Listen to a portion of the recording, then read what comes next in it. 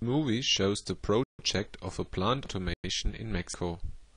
An existing oil refinery should be modernized and enlarged with the aim to double the capacity to 200,000 barrels per day. The technology is provided by Siemens. The overall cost of the project comes to $1.6 billion. 15% from it, this is about $240 million, used for the automation technology.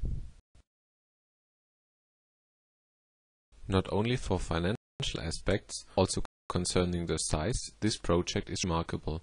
It spreads over an area of about 8 square kilometers. The most important part of the plant is the process control system. It is the brain backbone of the plant.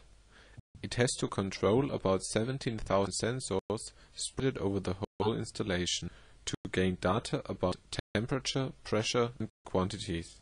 With the process control system, the plant can be controlled and influenced in one place. A project of this size requires not only a lot of planning, but also the use of a quality management system. Because several parts are created as individual sub-projects which have to cooperate later, the keeping of quality standards is essential. It is obvious that not only technical aspects, but also a good logistic and planning contribute to the success of a plant automation.